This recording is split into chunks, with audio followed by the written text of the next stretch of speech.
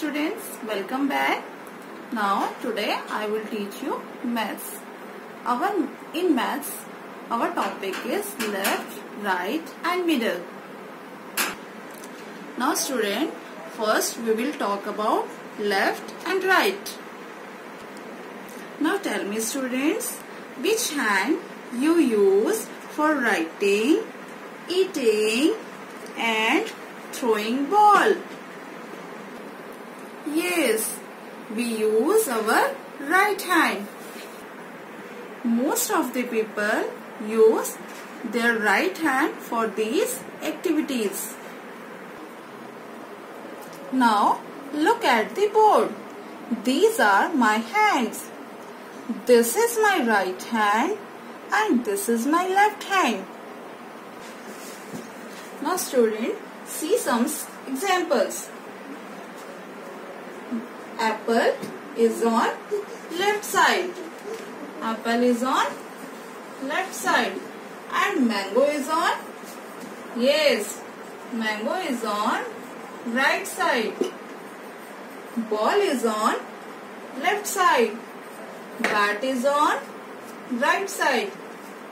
Book is on left side. Pen is on right side. Now let's talk about middle. Middle means the part between two things is called middle. Now student, see some examples. Ball is on the left side and flower is on right side, but the star is in the middle. Now number 2. The flower is on left side. The kite is on right side. And the tree is in middle. Now number 3. The square is on left side. The apple is on right side.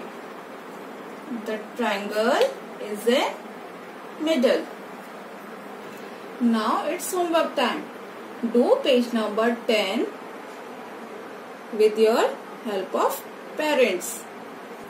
Okay students, now I will come tomorrow with new topic. Till then, goodbye. Take care.